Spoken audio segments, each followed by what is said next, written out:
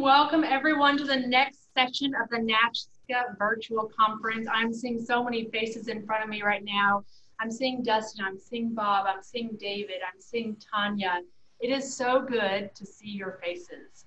So although we are not meeting in person, we are really trying to do our best here to recreate the NASCA experience. So with that, I'm really excited to kick off today. I'm going to go over a couple of details and logistics about how we're going to run this session.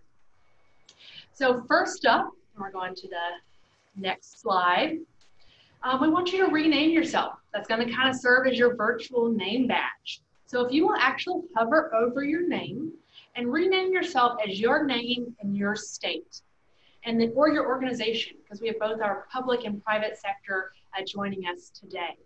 So then look around and see what other states and who else is joining us. All right. Also, we're going to be using an interactive tool because we want the session to be really interactive. We've chosen today to use Zoom because we want to see your faces and we want to try to recreate the connections of a NASCA event. So we're also going to be using Slido. So what you'll do is you'll go to slido.com when we pull up a prompt and you will use the code NASCA20. And whenever you see that, a question will pop up in front of you, whatever question we are asking, and then you will answer the question. All right, so because we are also using video today, I encourage you to use chat to connect to other people. Also use physical affirmation since we can't hear everyone, jazz hands, hearts, really trying to connect with other people. And then we're also going to be doing a Twitter contest today. So I know today we've got lots of tech leaders on the call and we all love Twitter. So make sure to use Twitter. Use the hashtag NASCA20 about one of your favorite things that you hear today. And we'll announce that at the end of the session. I also have to thank our NASCA corporate partners. They're who make this event possible. And we are really honored now in a time where during COVID and when we're doing this virtually that we could really lean into our corporate community, really our private sector partners. I also want to thank our virtual working group who helped put all of this together, who thought so intentionally about what content we should be giving our members. All right, so I think with that, that is all of my kind of housekeeping. I want to then hand it over to our Chris Liu, who's our former NASCA president, to formally welcome everyone. Chris, the floor is yours. Thank you. Well, welcome everybody to NASCA's Summer Thought Leadership Series. It's great to see so many people signing in from around the country. If you've joined us for the previous session, you know NASCA is focused on connecting professionals in state government operations and engaging in rich conversations around the challenges and solutions facing us today. Specifically today, we want to focus on digitization and the use of digital technologies to transform functions to better serve citizens, as well as streamline the way in which we do our work for efficiency and effectiveness. Our speakers and panelists will target strategies to provide value-producing opportunities in our states and how we innovate the world of work. Before we begin our panel presentation, let's gauge where you are in your state around digitization and modernization of IT, especially during the global health pandemic. Richmond Studio, will you launch the Slido question for us, please? Yeah, excellent. Thank you, Chris. And so people I can see are plugging that in. All you have to do is go to slido.com, type in NASCA20, and your answers will appear here in a word cloud. And it'll get larger or smaller based on how people are answering. So I'm seeing remote work, teleworking, workflow, telecommunications. Yeah. What other functions have benefited from IT modernization? Lots of telework. Feel free to play along here at home. Get out that phone, type in NASCA20. Oh, wow. Vehicle management, workflow, running errands during lunch. Lots of great answers coming in. We'll give it about 30 more seconds, Chris, and I'll hand it back to you. Great. HR, NASCA 20, document management, reduced real estate. Mm-hmm. All right, excellent, Chris. I'll hand it back to you. Great. Well, thanks everybody for participating. It's good to see your responses. You'll hear from our state panelists and how each of us has had to react during the pandemic, social justice movement, and economic crisis facing our states. Again, welcome to NASCA's Summer Thought Leadership Series. Take time to meet a new colleague and find ways to continue the connections after the series has been concluded. Jamie will introduce our state chief administrators and moderate for today's panel. Yeah, thank you so much, Chris. And you guys will get to hear a little bit more about Chris here on our panel in just a minute. So I'm going to introduce our four amazing panelists. We've got Ace Callwood, who is going to moderate this session. But today we're going to also hear from Chris Liu, who's the Director of Department of Enterprise Services in Washington. We're going to hear from Michael Newsom, the Secretary of Administration in Pennsylvania. We're also going to hear from his CIO in Pennsylvania, John McMillan, and as well as the CIO who is stepping in. We had our member Josh Trabell, who is also dealing with some storms that came in Connecticut, but we have his CIO, Mark Raymond, who's going to fill in his place on this panel. So with that, I'm going to hand it over to Ace, who's going to be moderating this session. Ace, the floor is yours.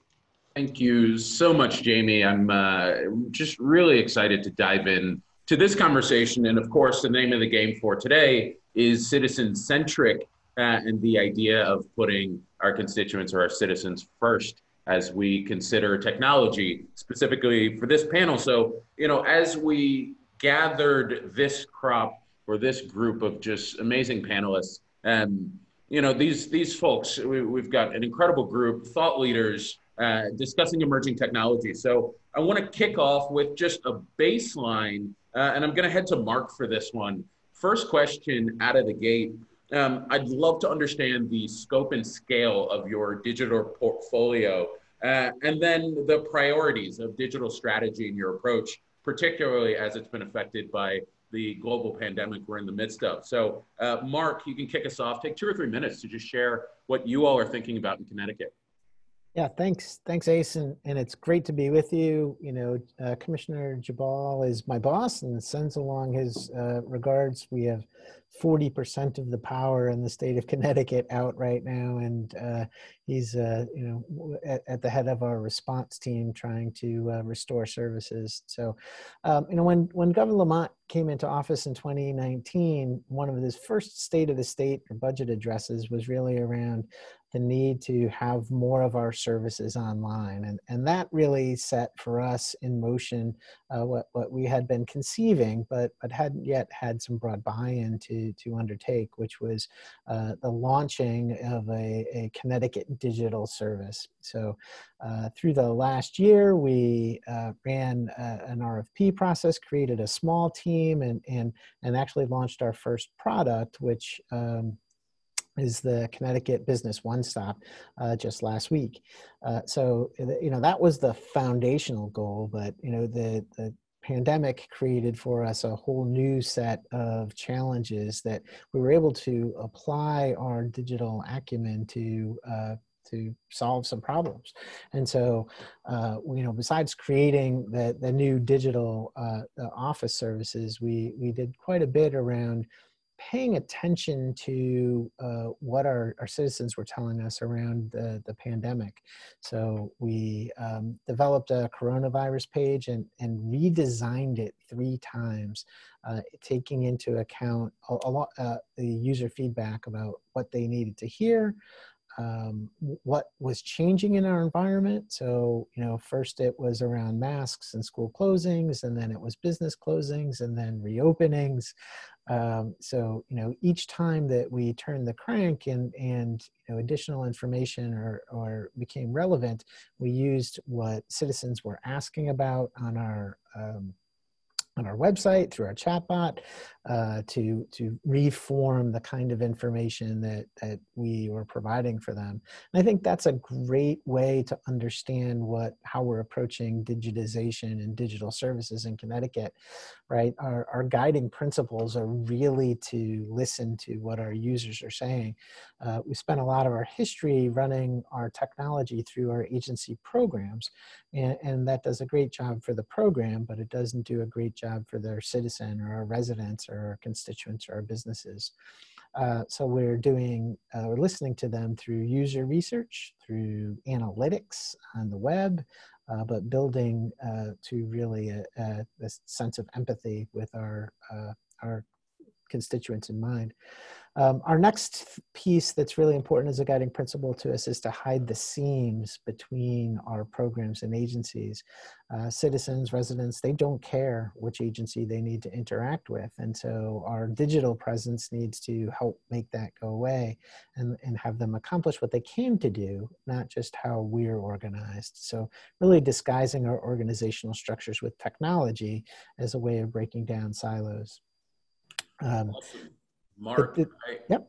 Oh, sorry, did I cut you off? Yeah, two other just quick things was, a focus on accessibility, ACE, really using our digital technology to reach all citizens wherever they are, and, moving fast and not being perfect. So being able to make mistakes and fix them along the way, as long as we're listening to our customers. So thank you.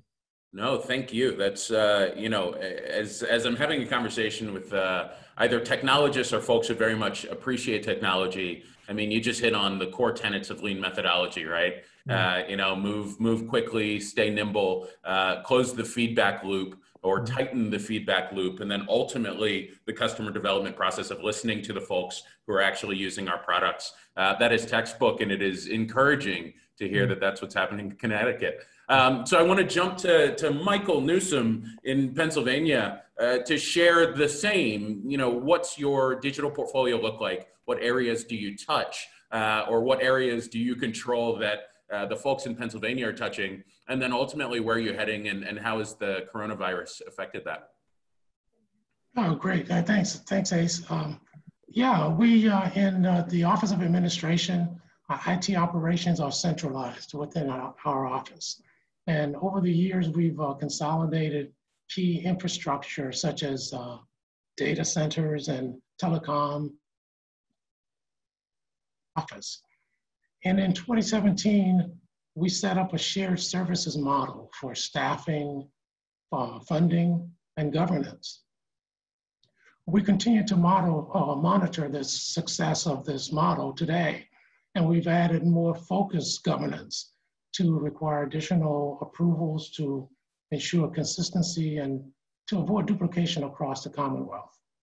In 2019, we embarked upon customer service transformation. Now, our Governor Wolf, and I work together, and he has a long-term experience as a builder, as a business owner, and if I must say, a business innovator. Even with his family-owned 6th-generation building products business, he recognized the need to make significant changes to remain competitive and to set new standards within the business. For example, we were the smallest company in our industry that ran SAP ERP system. Now, that said, he wants to transform how we deliver services to the people of Pennsylvania, online, over the phone, and in person. And he called on IT to work with his office to make this happen. Now, if you can add a little bit of context to the work that we're doing with customer service transformation, that would be helpful. Back in 2018, the governor's office launched an initiative. You're still frozen a little bit there. We're low on audio for you. Can you bump that up perhaps? Okay. And Michael, we'll pop back to you for a second. As you think about coronavirus specifically, how has that affected the way that you're communicating, interacting digitally with the folks in Pennsylvania? Well, yeah, in mid-March, I don't remember the date anymore, but the governor mandated telework for all that could telework within the Commonwealth. And we just basically shut down the Commonwealth.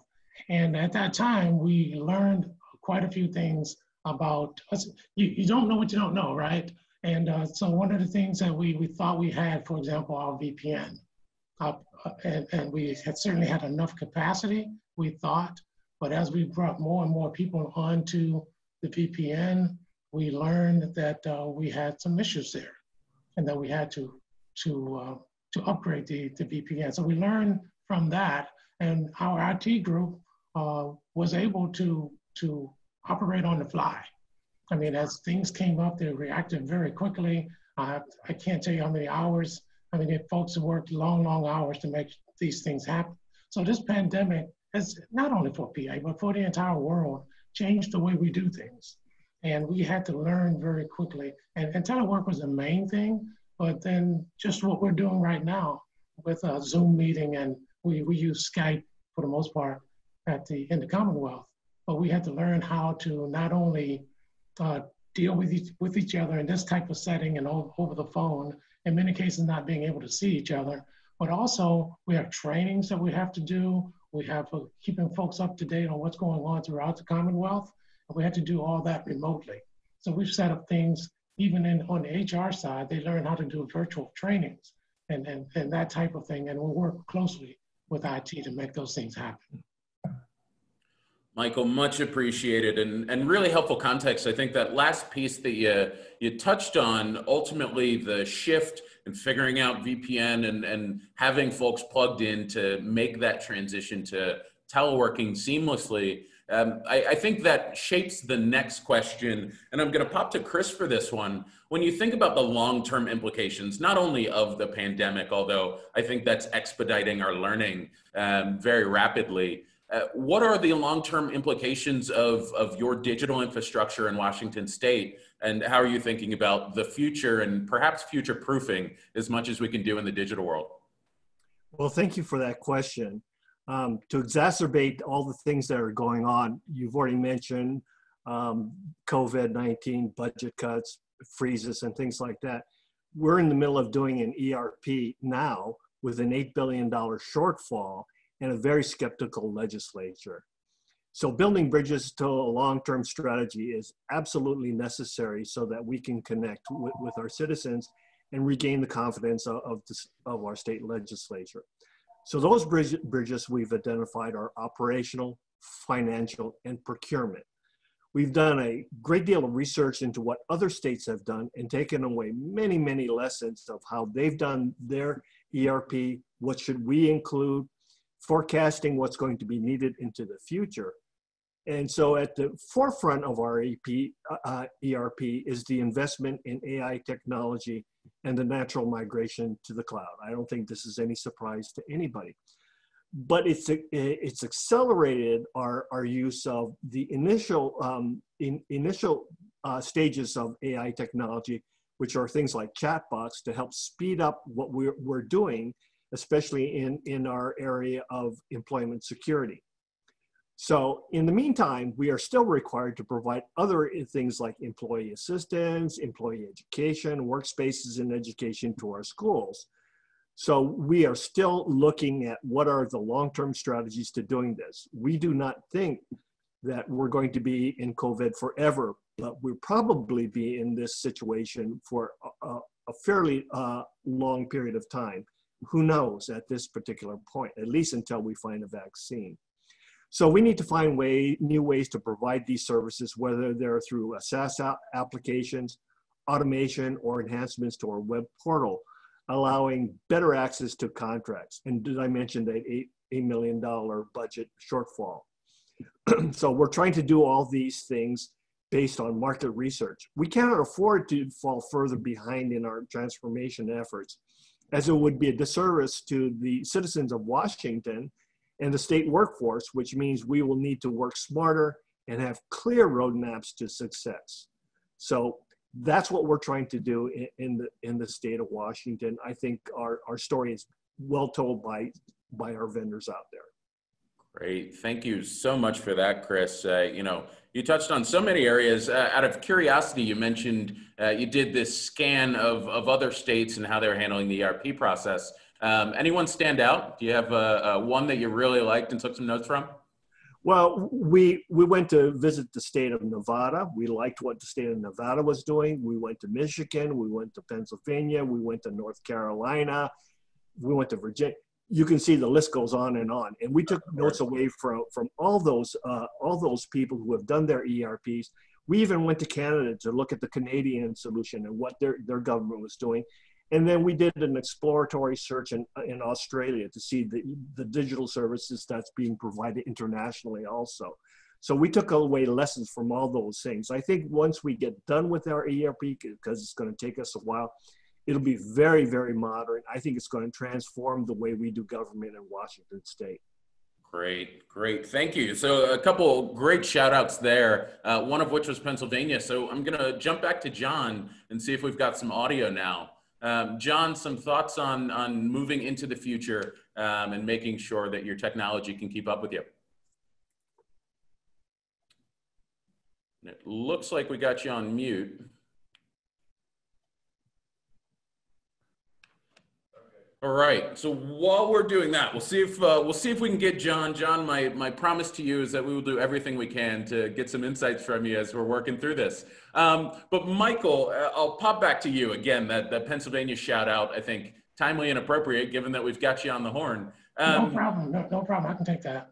Yeah. So moving into the future, and Chris alluded to coming out of the pandemic, which I would imagine all of us expect to do. I'd also imagine there will be some long-term repercussions. And so thinking 4, 5, even 10 years out, how do you see technology shifting and what are you planning for down the road? Well, sure. Let me say a couple of things. First of all, in March, at the onset of this pandemic, the first thing that happened to us, the budget office declared a freeze on non-essential hiring. And without giving you all of the woes of Pennsylvania, we also started to, we eliminated some vacancies that we had, and these will be probably permanent eliminations of positions. They basically stopped all procurement activity that was not already in the works, not already approved or committed. So that's where we started. So in June, the budget office and our legislature finally came up and enacted a budget, but it was only a 5-month budget. So we're talking short term now. So that's a 5 months for the fiscal year, which also indicated that we had some cuts that we had to deal with. And for the second portion of this budget, that 7-month back end of the budget, we hope to have more information on what the fiscal outlook will be, and perhaps what additional federal aid will be available to us and other states. This has made it quite challenging for our operations and helping as how we will manage through in the short term. Right. But when you want to think about it from a long-term standpoint, we've learned quite a bit. In fact, during this, I had a conversation with the governor, and we talked about some lessons learned during this stay-at-home directive. And one of the lessons was that we've really learned that we can telework from home. From an IT standpoint, I wish John could get in because he and I have had lots of conversation about this. But from an IT standpoint, we're in the process of making a move. And this move involves, let's say, I'll throw some numbers out without giving you all the details, about 1,000 employees. Well, we're learning now through telework that perhaps we don't need a workspace for 1,000 employees. Maybe we could do with a significantly less than that number of employees because of the telework situation. And as a result, we put a work group together to talk about what we called it the post-COVID-19 work group. And let's talk about what our future will look like and the kinds of benefits and efficiencies we can get from what we've learned through this pandemic.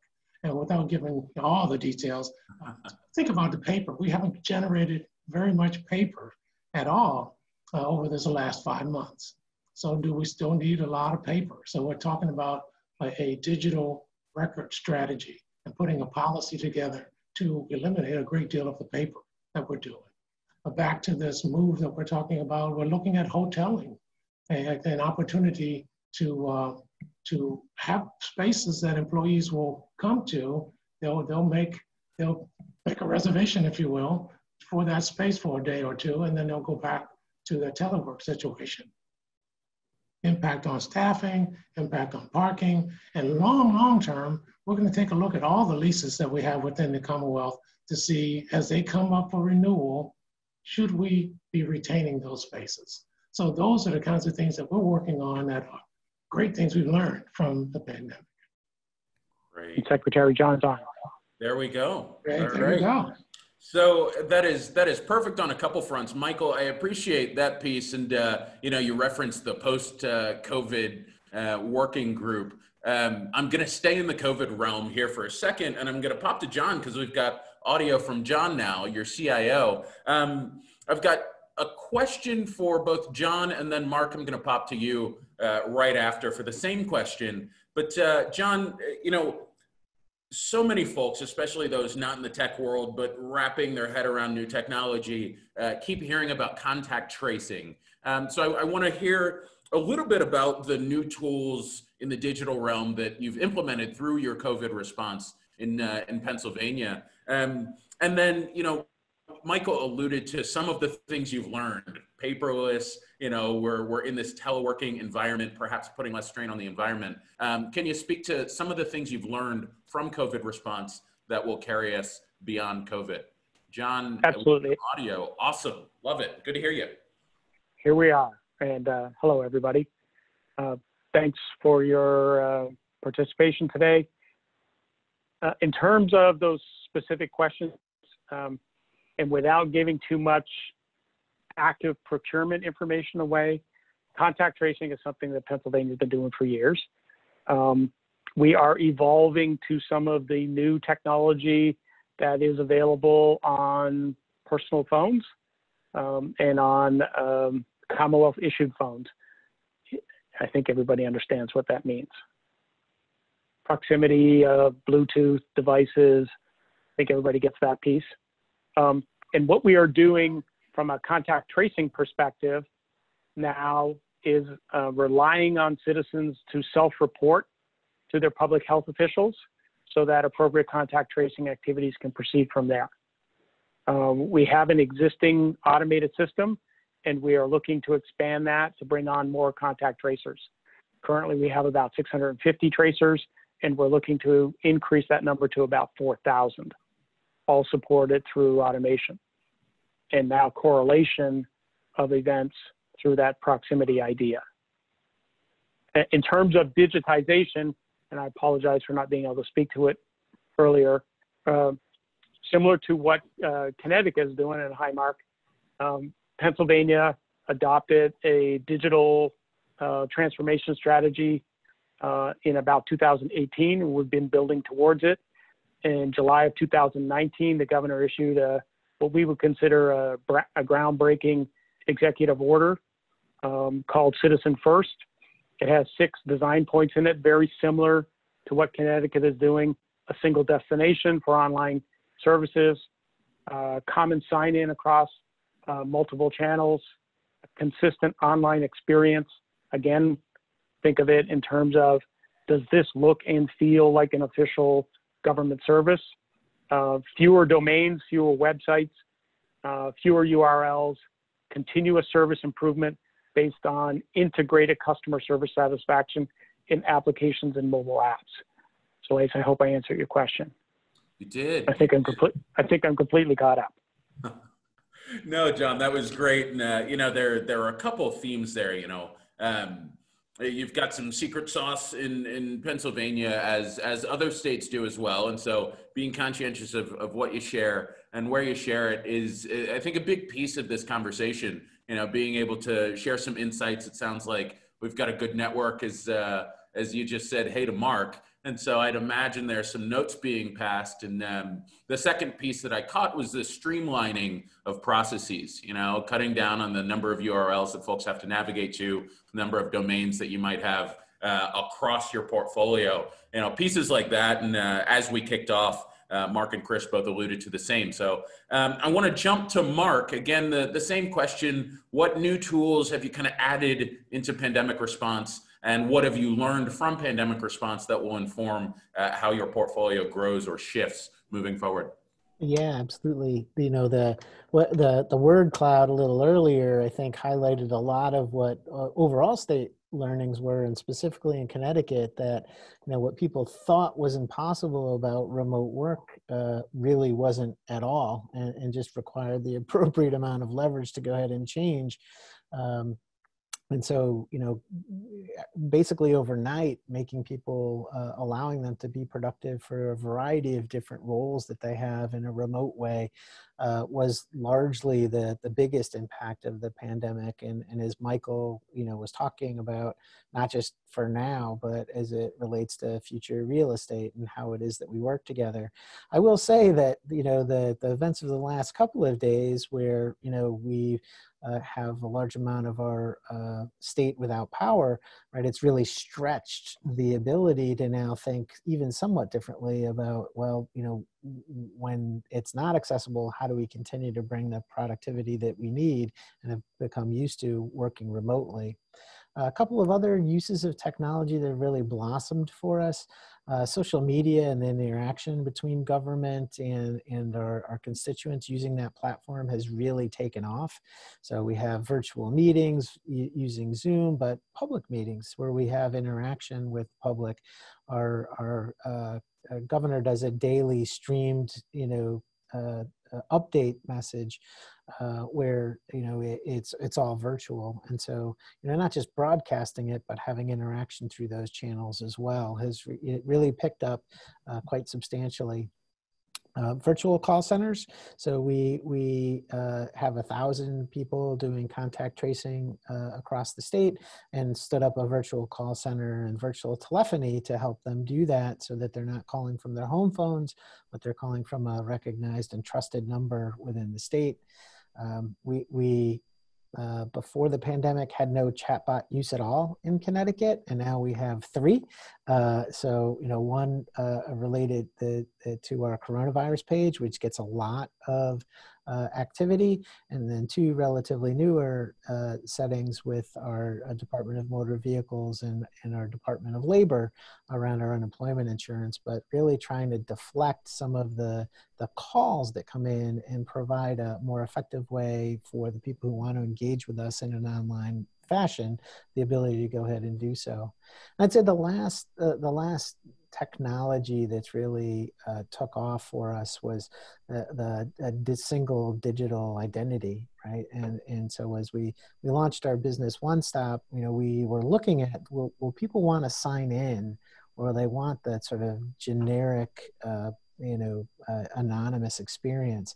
And what we were hearing from the people is that they want the trusted signed in experience, but they don't want to do this over and over to the different websites and web properties that we have in the state.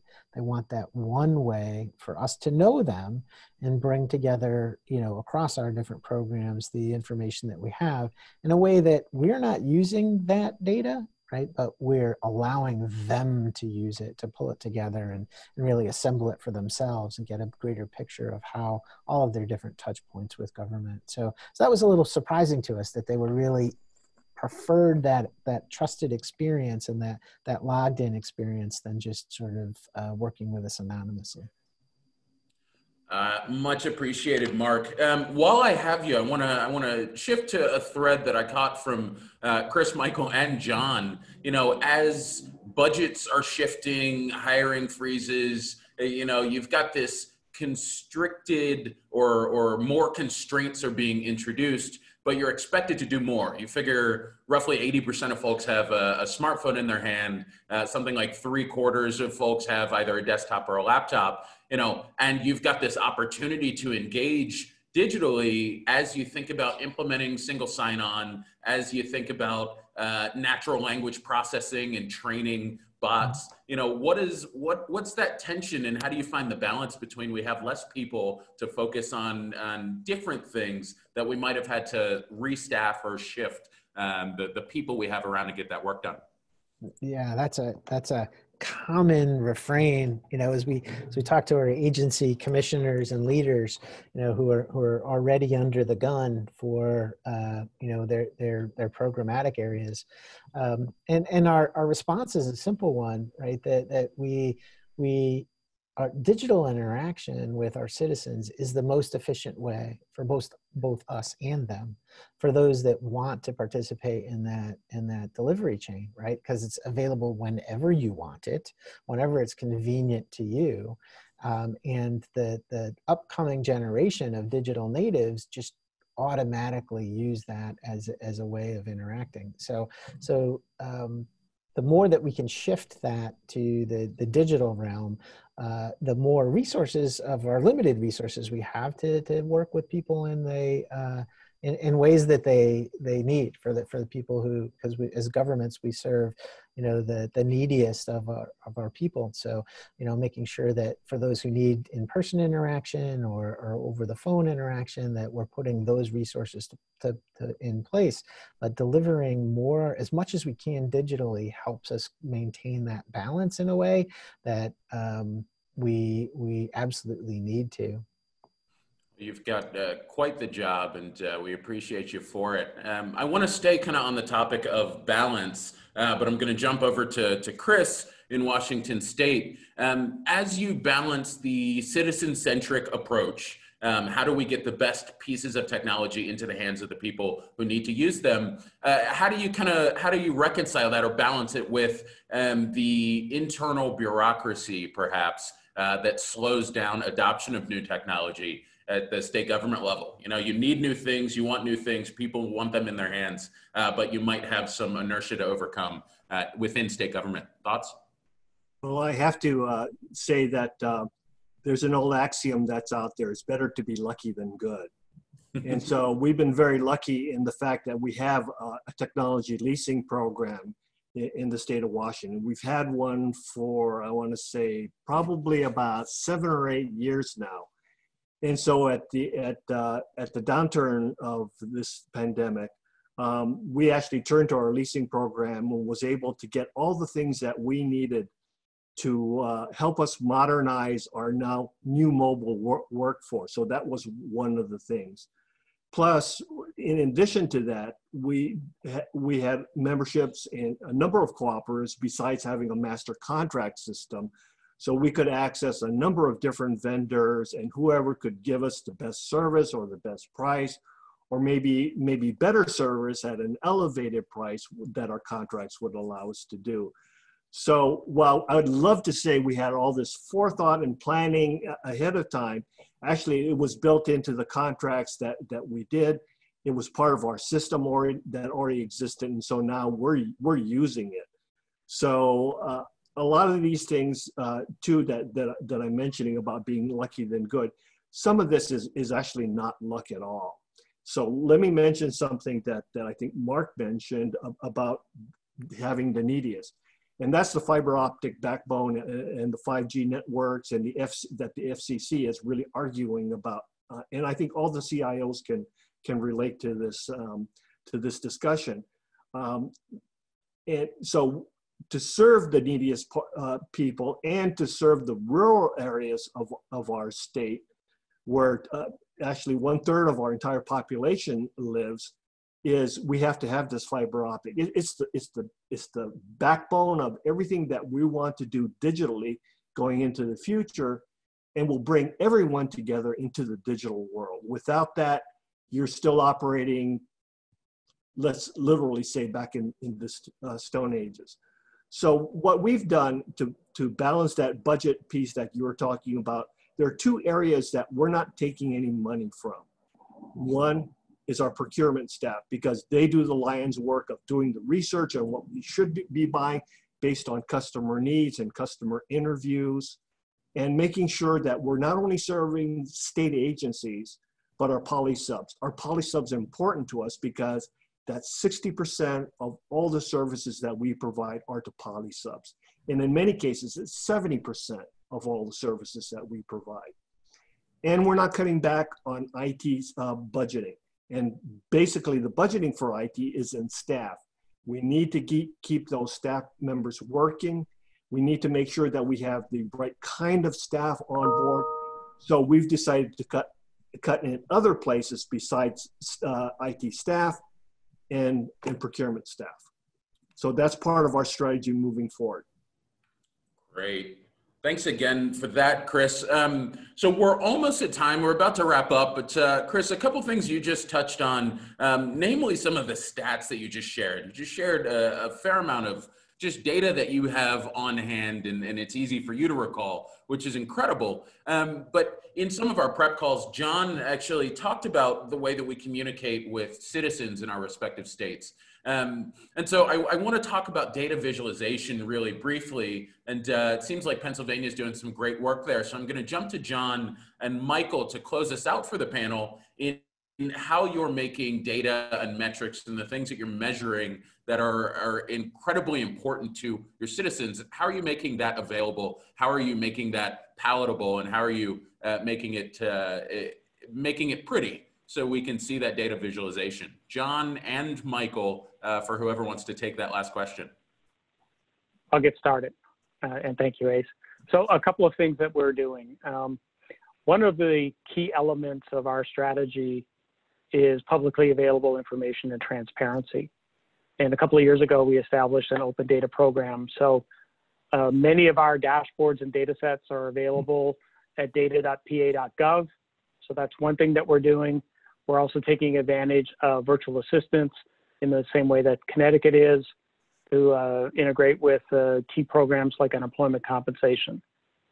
Now, to take it a step further, and this is something that I'm really passionate about, and I'll turn it over to Secretary. The idea of what we've gone through in the last 4.5 months, I'm sure many of you can relate with the idea that a press conference, a news event, regardless of what it is, has involved some sort of spatially enabled data representation or visualization. That's IT speak for a map. And almost every press conference, whether it's Governor Wolf or Dr. Levine, our public health official and Secretary of Health, has some sort of map in it. And so spatially enabled data, now is the time, and we see this as a big opportunity to help citizens, business entities, suppliers understand where we are and where we're headed. Secretary? Well, great. John, you must have been reading my notes because I wanted to talk just something very similar to that. But let me just summarize or give you one point regarding that, because you have IT talk, and I'm going to put it down where the folks can understand it. As we look at data, and the governor did a number of press conferences, our Secretary of Health has done a number of conferences. They've talked about decisions that they've made, and lots of data, lots of information available, but folks don't understand how these decisions are being made. So I'll call it data mining, but taking the data and putting it out there is forcing us to explain the data to the citizens. They understand what we're doing. Sometimes they don't know why we're doing it. And we just have to make sure we take this data, put it in such a format that they're able to understand it. And just one final point, as I went through my career with finance and accounting and numbers, I always prided myself in being able to explain the numbers without using the numbers. And that's really what we need to learn to do with this data. Explain to folks what we're doing, why we're doing it, without inundating them with all of the data. But the data is important. So thanks for that, John. Michael, thank you for putting that in layman's terms for us. Us IT guys tend to just throw out jargon. So I appreciate you bringing that home. And the rest of the audience seems to as well, especially on that last point, data visualization and telling stories. I saw Sean from Michigan mention you have to tell the story. And I think that sums this up as a session very nicely. So I want to thank Chris, Michael, John, and Mark for joining us and sharing some incredible insights. And we're going to jump from here in the Richmond studio back to Jamie in Kentucky, I think, to take us to a coffee breakout, if you will. Yeah, perfect. It's so hard to pull away from this great conversation we are having. Thank you guys so much for that fascinating panel.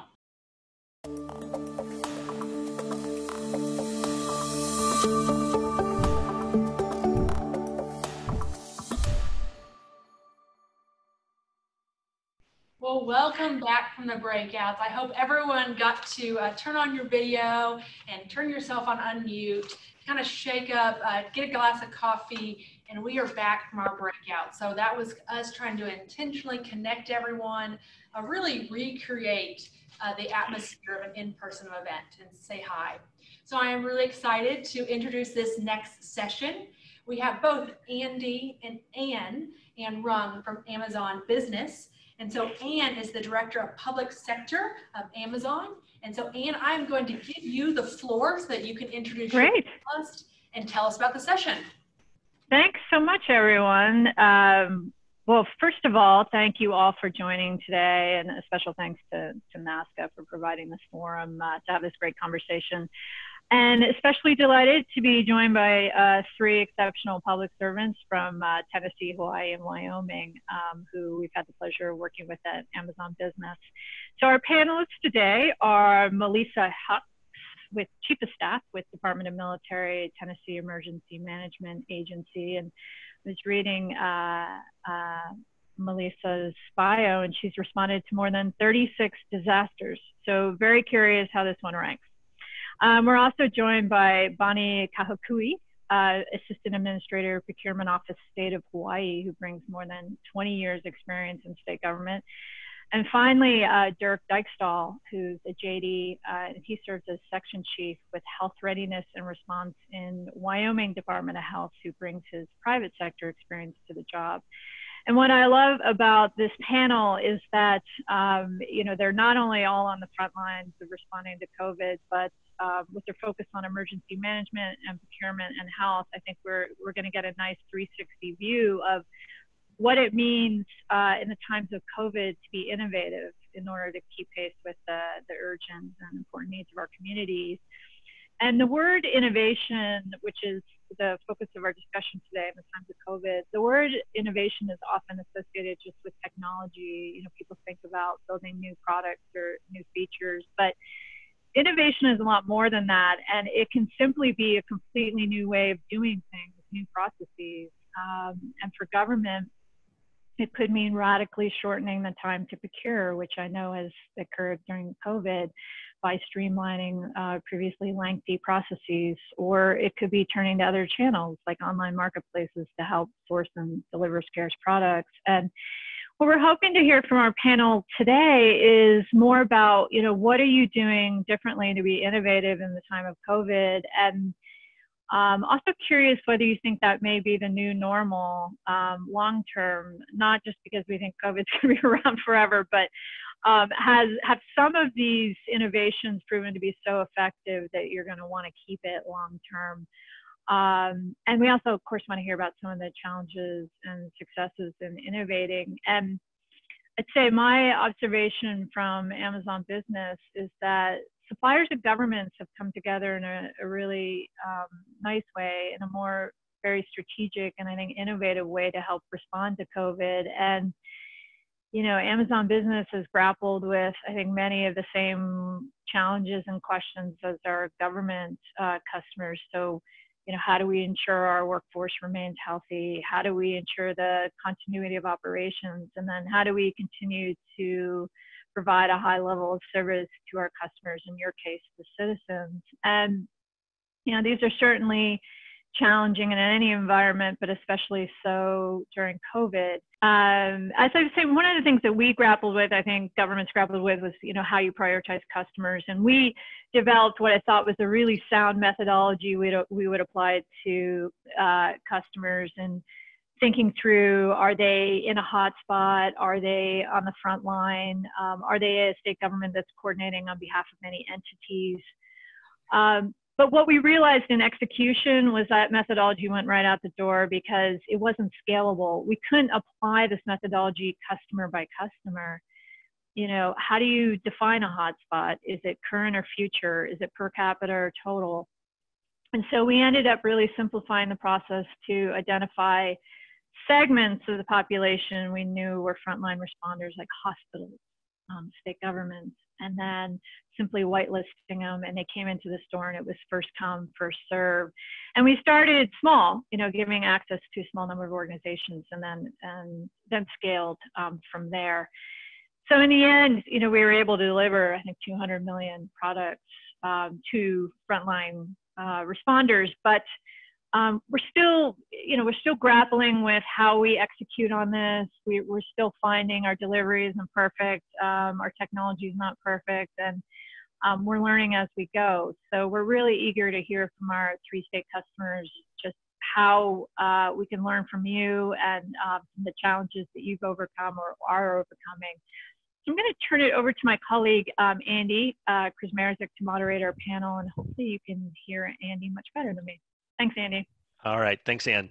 Yeah, actually, Ann and I were in the trenches, literally meeting almost every day, sometimes on weekends, from about mid to late March through mid-April, maybe late April, just trying to, through a daily stand-up, meet with other leaders and other key stakeholders across Amazon Business to sort of grapple with the challenge that we had to face with COVID. And so really what I asked our state colleagues, our state partners to do, first of all, I want to say thank you myself to Bonnie, to Melissa, and to Dirk, both for their partnership, but also for making some time today to share their insights with their colleagues across the country. I asked them to share their COVID evolution story. So when did you first realize you had a problem? You know, sort of America, we got a problem. Or whatever your state, you know, would be, you sort of, okay, we have to address this. And then since you're all involved with procurement, what were some of your biggest supply chain challenges early on in procuring COVID supplies? And then what were your most reliable sources? Could include Amazon, could include other vendors, of course, but just wanted to have that as your frame. We've asked each of them to share sort of, you know, 3 to 5 minutes of that COVID evolution story. And so we'll begin with Bonnie. Bonnie, are you with us and ready to share? Hi, Bonnie. Just need to unmute myself here. Good morning and aloha, everyone. I know it's afternoon for most of you. I've been asked to share a little bit of Hawaii's challenges during this COVID pandemic.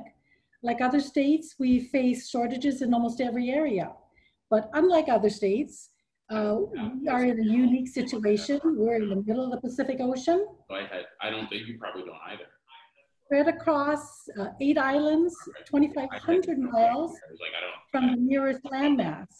So, hey, Bonnie, I want you to be interrupted. Ace, you were on mute, so Bonnie, go ahead.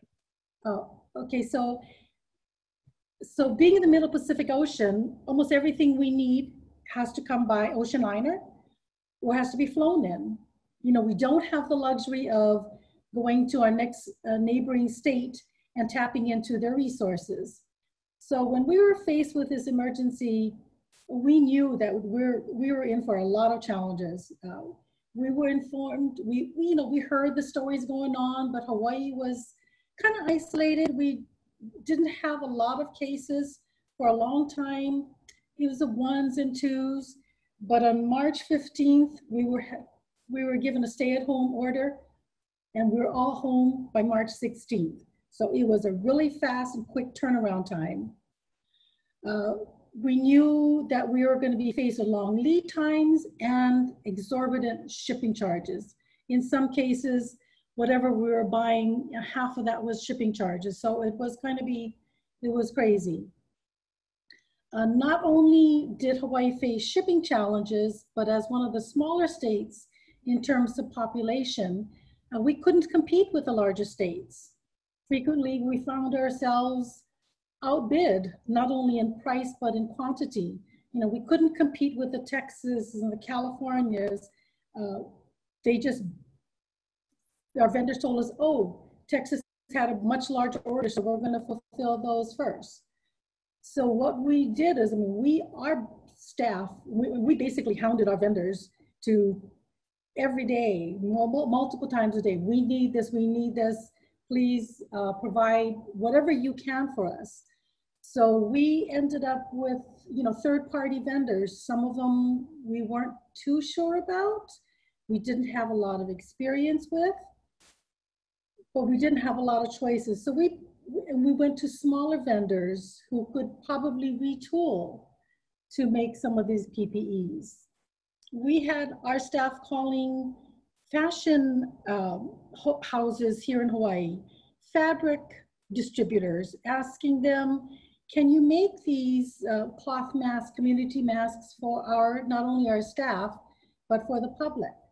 We heard from the University of Hawaii that they had a 3D printer, or someone had a 3D printer. So could you make masks or face shields? That wasn't successful. They weren't able to do that. But we tried everywhere. We had a blueprint company who's making face shields. We went to our smaller distilleries, asking them if they could make hand sanitizers. Some of them could, some of them could not. But we just called around and did everything. And we were very surprised that everyone stepped up to the plate. I mean, we had local church groups making masks. Unfortunately, it wasn't on the big scale that we needed, but at least they were able to provide for our local communities. It wasn't only PPEs. Everyone is now looking for plexiglass, for shields for their offices. We just had someone come in yesterday to put some shields up, and it had been on order for almost 4 weeks. Everybody's looking for that. One of our staff members, who's kind of a handyman, went down to our local hardware store and bought plexiglass, and he made it himself, and it actually saved us a whole lot of money too. So we're being very innovative. We're calling around, asking everyone, what can you do? What can you supply? We even called other states. Can you give us some help? Can you give us some resources? We relied on our organization, the National Association of State Procurement Officials, and they were able to get some information, put up on their website some resources, which was very helpful. We weren't familiar on specifications on masks. I never knew there were so many different kinds of masks, medical grade masks, community masks, I mean, N95s, KN95, we had no idea. So we had to rely on the experts. Our Department of Health had some information, but they were busy doing other things as well. So we relied on NASFO to get some of this information for us. What kind of disinfectants do we use? What are specifications for body bags? I mean, as gruesome as that sounded, we had no idea. So we reached out to other states and anybody that could, provide any information. What kind of resources? Who do we go to? Who even makes these kinds of things? So it was a real steep learning curve. And fortunately and unfortunately, we have to learn it quickly. And so we're able to use this as we go forward. To make matters worse, there was rumors going around that Hawaii was going to have a shipping disruption in our container shipping. So not only now were we afraid of getting shipping in, our local residents were concerned about food shortages. So you go to Costco, they had no toilet paper, they had no hand sanitizers, they had no, the Lysol wipes. There were huge lines everywhere in a time where we're telling everyone to social distance. We were able to, with the help of the communities, squelch that rumor.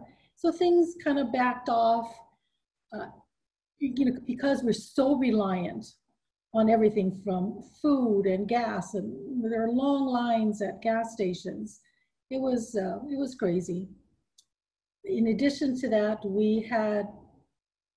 once we started ordering all of this equipment and all these PPEs, where were we going to put them? We could store some in some of our warehouses, but we weren't prepared for, dozens of pallets of face masks and ventilators. We kind of relied on our National Guard to help protect some of these shipments until we could get one of our local warehousing companies up and ready and set to not only to accept, count, receive, and then turn around and distribute that. As far as resources, we've had most successes with the Grangers. We've had success with our body armor outlet, who normally you buy, tactical equipment from, but they were able to step up to the plate. And of course, Amazon. Amazon is our only online marketplace, but they've been proved to be very successful. Originally, we did not make the COVID supplies accessible to all our staff or all our jurisdictions statewide. We didn't want to be able to compete against ourselves. So we concentrated only to our leads who are working with the Hawaii Emergency Management Association agency. But eventually, as things kind of trickled back or wasn't such a great rush, we did open that up, and we did find our other agencies able to buy in smaller quantities. Unfortunately, the state of Hawaii now is in a surge. We used to think 20 cases was bad.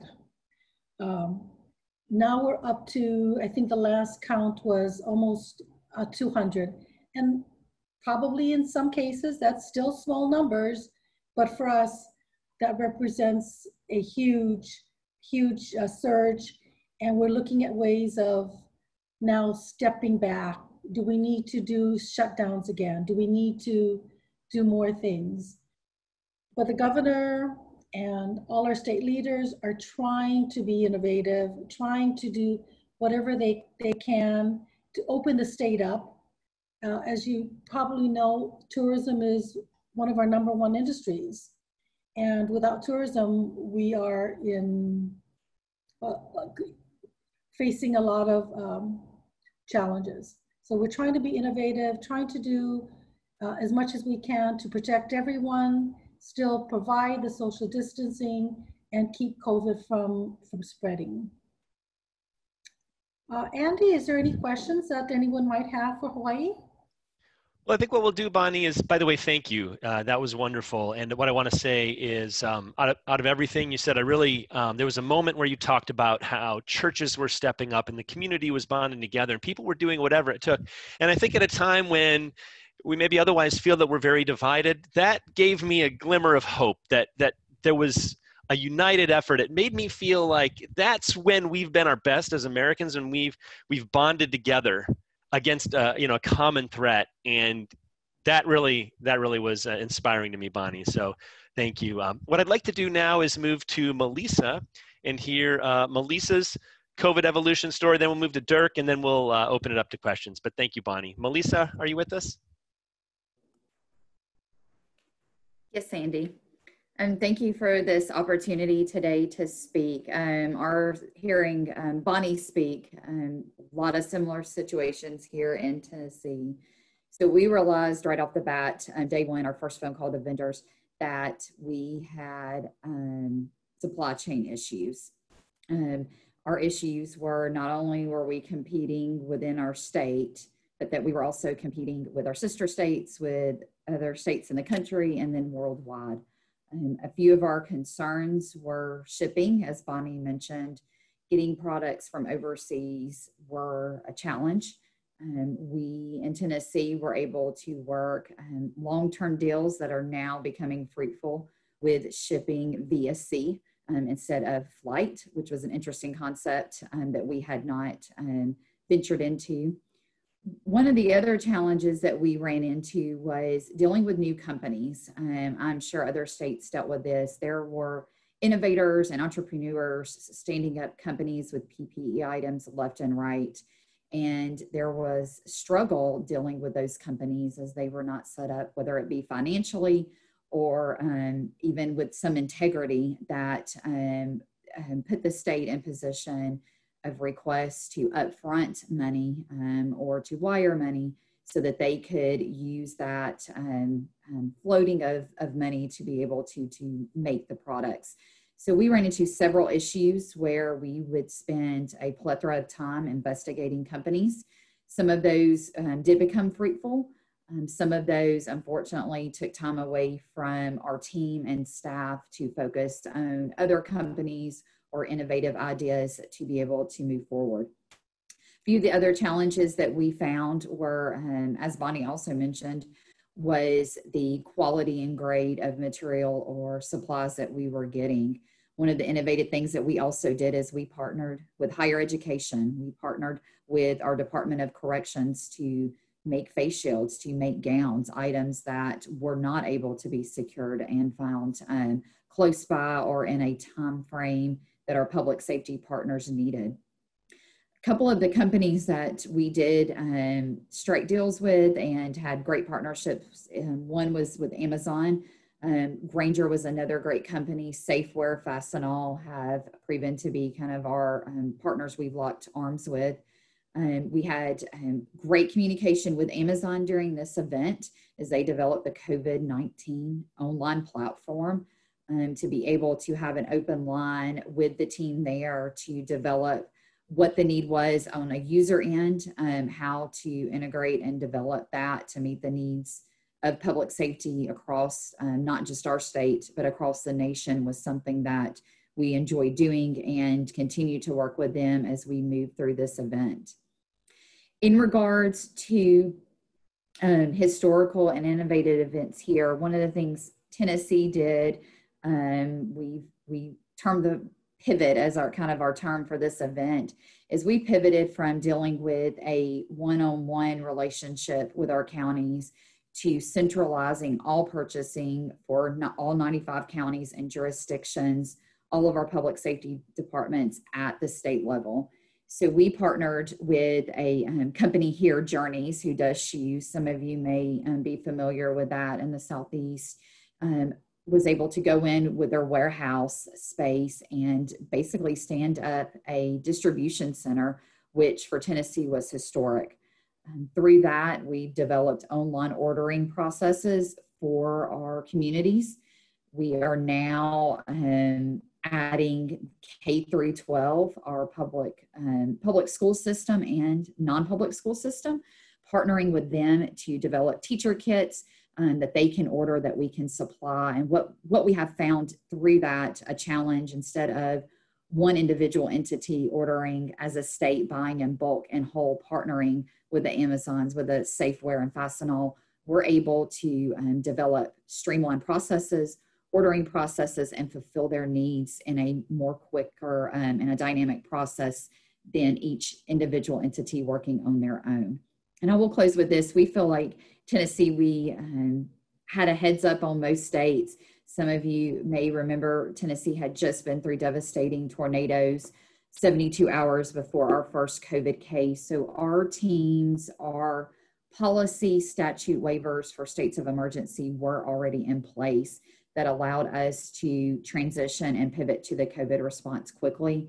And we think that that was a huge lead for us to get ahead of that PPE supply chain at the beginning. So Andy, that's kind of a brief overview from Tennessee. I'll turn it back to you. Great, thanks, Melissa. And one thing I'll say is early on, I think that's what some other states were telling us in terms of the multi-emergency situation. They were saying, you know, this says, what did you say? You're in like day 157 of this. I mean, it was interesting that you had a count. You know the exact number of days, and you knew that relative to prior emergencies. And what was the longest prior emergency? It was something like in the 90s. And so you have this baseline emergency now that's ongoing. We don't know when it's going to end, but other states are grappling with, well, what do we do now if a hurricane comes or tornado? And so I really appreciated your perspective and sharing that you were kind of ready for that. And I think other states would probably want to follow up with you if they could and find out how you're applying any lessons learned there. So thank you, Melissa. And so finally, we have Dirk Dykestal from Wyoming. Been a great partner working with a few members of my team. And so Dirk, floor is yours. Hi, thanks. I just want to thank Andy and Ann and then NASCA for this opportunity to speak. What I would say though is I knew I was in trouble when I took this position a little bit over a year ago. Prior to that, I was mostly a private practice attorney, and my wife was like, man, you're going to be able to oversee a decent portion of the Department of Health. What a cool job. And I was like, yeah, that's probably true so long as a pandemic doesn't happen. And here we are. But what I would say is that, you know, we kind of knew early on that Wyoming was going to be a little bit of a struggle and would have some issues. Some of the underlying planning assumptions from the public health side of things is that Wyoming is probably one of the more frontier states, if not one of the more rural states in the United States. We have a population of about 500,000. So that presents some unique challenges, but also some unique opportunities. You can go from one city to the next and not see a person, probably see more cows than you would people for the next 40 minutes. So there's just some very unique issues that we had from our state. So listening to both Bonnie and Melissa, there's definitely a lot of similarities, and probably Hawaii and Wyoming both feel pretty isolated. So we knew there was going to be a lot of challenges there. Back as early as late January, that we were submitting orders through a lot of our traditional partners. And what we ended up finding is that a lot of those started getting back ordered and then back ordered or canceled. And a lot of that is because, our orders were smaller, and they just, the traditional partners that we worked with no longer could fulfill those orders. We're getting UTF, or, various other reasons came through. So what I would say, what did work and didn't work was fast deals just didn't work. We couldn't go with our traditional partners. It just wasn't coming into the state.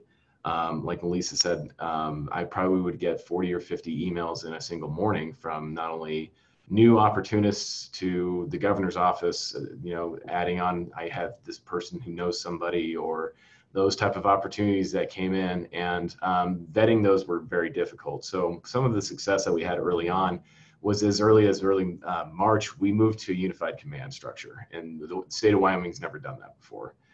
Usually for a lot of these response capabilities, it's usually head by a certain agency, but we decided to move for a unified approach where the Office of Homeland Security and a large portion of the Department of Health that I oversee, basically were co-located in the basement of Homeland Security for a while in the EOC.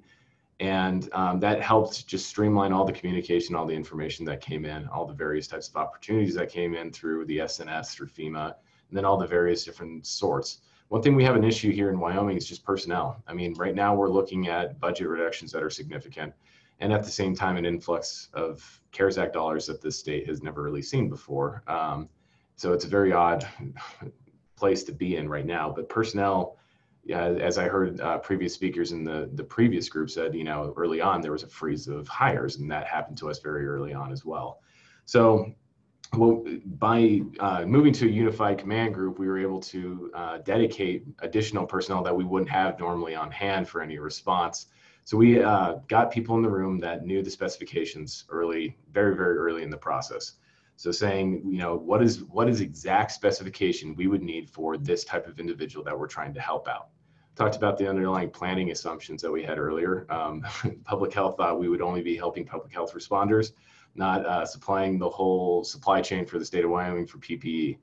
That was one of the bigger issues we had too. So getting someone in there early, saying this is exactly the types of products you need was huge. Also having a dedicated team of individuals internally that was constantly checking on prices, demand, and just vetting all of these different offers that were coming in helped us start really creating, okay, what is a decent deal and what's not, what's a fair price, what's not. So all those different type of processes that we set up early really, really paid off. One of the other things that was huge was we didn't make a deal with anybody until we got a sample. Wyoming we knew we weren't going to get those fast deals. We just knew that this problem wasn't going to be solved in 2 weeks. We weren't getting to fulfill the demand in 2 weeks. So we started working towards more long-term deals. You know, I think the pitch that I had on the phone most of the time when I was doing this was, look, I don't need this problem solved today, tomorrow, or in 2 weeks, but if we can strike something, you know, a month out, 2 months out, that's when we got successful. And that's when we really started turning the curve on the demand and being able to actually supply people statewide. So those were really two big things. And then the final thing that I'd probably end on is the resources from our just neighboring people in similar situations was huge. Just reaching out to, you know, neighboring states saying, hey, have you used this person? Have you used this source? What are you guys doing? Just even taking 2 seconds just to make that call. It was very surprising how someone in a similar position that I frankly met back in October in one conference was willing to get on the phone at 8 o'clock at night and chat with me for half an hour of what they were doing. And that was successful. Just sharing one quick story that really illustrates how this panned out. We had one of those deals that Melissa talked about where very promising on the surface, sounded like it was a vetted partner, came in, promising kind of the world to us. And we did some due diligence and asked for samples for the different types of products that they were going to supply us with. And it wasn't until I called one of our counterparts down in Alabama and never met the guy before, but just talked to him and said, hey, have you ever dealt with them? They, you know, the order form they gave us actually still had Alabama on there before they changed the offer to us. And he said, oh yeah, we looked at them and definitely don't go with them. And we were able to not move forward with that deal, luckily. And another state got trapped into that, and it was kind of a big deal at the time. So just what I would say is reliance on partners and just being able to get on the phone and have a conversation with someone else in another state that's in a similar situation was huge. Excellent. Thank you so much, Dirk. Actually, because you and Bonnie both said that, I didn't have this in one of our original questions, so sorry if I'm dropping this on you all, you know, spur of the moment. But Bonnie, you said, and I like that you shared, Dirk, a specific story about reaching out to Alabama. Bonnie, you said you reached out to other state partners. Do you have a more specific story that you'd be willing to share as an example of how you cooperated with other state counterparts? Well, I know that we did reach out to actually Washington, DC.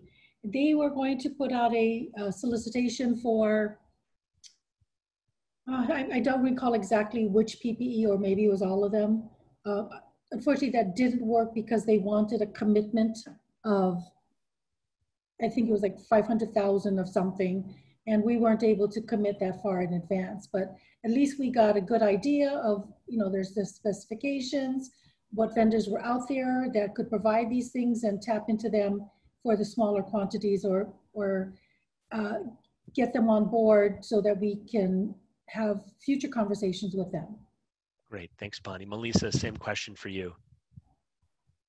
Absolutely. We partnered with our sister states to look at going in together for larger purchasing. Unfortunately, that was not fruitful, but it was an option that we looked at to collaborate together with vendors for larger purchases. Lisa, can I stay with you? Since one of the questions, it's from Jamie at NASCA. She says it's fascinating about how you vet new partners. Same was true for Dirk. She said interesting from Tennessee about how so many of the new vendors took more time. Is there anything you learned from vetting new vendors that you would apply going forward? Is there some way that you think you would maybe expedite that? And I'm thinking specifically in the direction of how do you get your economies going again by buying from maybe local, you know, or you know, Tennessee or Wyoming or Hawaii based sellers to the degree that that's possible? Yes, so we found that it took us about a month or so. What we did is we set up a unique email address because as Dirk mentioned, we were inundated of friends of a friends, or they had connections, and email boxes were getting overridden with new contacts that you could not get to the meat of what we needed to do. So we did auto reply, set up an email box, and we actually partnered with what is called Launch TN, which is an entrepreneurial program within Tennessee. Unfortunately, it took us 45 days to get our hands around that. I wish we would have started it earlier, but they actually were able to set up a form stack in collaboration with our agency and our Department of General Services. And we pulled actually National Guard administrative staff on board to help us vet those companies, because we wanted to use Tennessee-based or United States-based companies. And we actually were able to find some, though the lots were small, they were able to help us out, and we were able to take that time to look into them a little bit more clearly. Great, thanks, Melissa. Bonnie, how about you? Do you have to vet new vendors? I know you said you had some local companies maybe that were pitching in, but as you did outreach to other states, or just what was your experience of vetting new vendors? It was difficult. Most of these vendors are not here in Hawaii, so we didn't have any kind of background information on them. But we developed a system, or at least the staff did, to check them out. We checked all kinds of resources. Dun and Bradstreet. We checked chambers of commerce. We checked other states' contracts, or checked with other states. Do you have a contract with them? So we had to go through that whole process to see if these guys were real or not. Yeah. Dirk, you requested samples, which I loved. Like, hey, we're not going to work with you unless we can actually see the physical product. Anything else that you did to ensure that you were going to get the quality, selection, quantity, delivery speeds that you required? To be honest with you, early and often, some of it was just based off relationships. If someone sounded on the phone okay, and then the sample turned out, then that was, very early on. After that, we took a little bit more time and started doing investigations into the companies. And quite frankly, we just didn't take the risk of turning to someone that looked like a venture capitalist that pivoted from, being an aviation company to PPE. We just made the risk analysis and moved on. So that was just how we did it. Hopefully we never have to go through that again. And luckily, as vendors become back to normal, it's been okay. Honestly, the marketplace is a little bit expanded, and as new vendors such as Amazon that have unique and very easy customer service side of distributions, I just hope we can get out of the whole procurement game from the Department of Health standpoint for the whole supply chain. That's kind of the long-term strategy that we're looking at, is making sure that our customers, or who we're, I guess for lack of a better term, customers right now, are successful on their own. And that's really what we want to return to as soon as possible. And hopefully we don't have to continue to vet individuals or companies. Yeah, exactly. Mark Howard, well, there are actually 3 names here: Mark, Howard, Alvarez, maybe 4 names, and Marcel. Maybe that's it's a family affair here. But there's a question, what are the innovative practices? This is one of mine as well. So reinforces thought that I had here, which is, what are the innovative practices you think will continue and be expanded that you've learned from this pandemic experience? We'll go to you, Bonnie. Okay, so we've always been part of the Hawaii Emergency Management Agency, and they have just probably like all the other states, a web EOC. But what we've done is, within our own group, is create our own lead and take advantage of that using all the tools available, technology tools available to us, Microsoft Teams and those good things, to make sure that we're all keeping in touch with whatever happens, and networking even more with other states and other organizations that could probably step in and help us, get over whatever needs that we currently have. Okay, thanks, Bonnie. Melissa? For Tennessee, one of the innovative pieces that will remain with us is 2 parts. One is the centralized collaboration for our state for purchasing. It is something unique that we have done individually before, but building the trust with our local government, county government, city governments, non-for-profits, even our medical community in some instances, that we're supporting together. The second part would be the innovative idea from our team using specifically Survey 123 as our online ordering platform has been fruitful. It has been collaborative. It has been efficient as we transition from an ordering to a pick list to an actual shipment plan. It is something that we are already looking to incorporate into our catastrophic logistics plan for other events that may come through Tennessee. Great, thanks, Melissa. Dirk, what are the innovations that will endure? Gosh, one of the innovations that didn't endure is we still do 213 requests for everything. And Melissa probably understands that. So every request we get for PPE still has a hard copy 213, which is really interesting. But in terms of long-term process, I really hope that we can move to an online ordering platform, and also kind of separating the middleman. We serve here as a middleman for a lot of the ordering requests and bringing it into the state. Again, what we want to transition to is getting from, really the state being the supply chain here and moving it back into the private marketplace.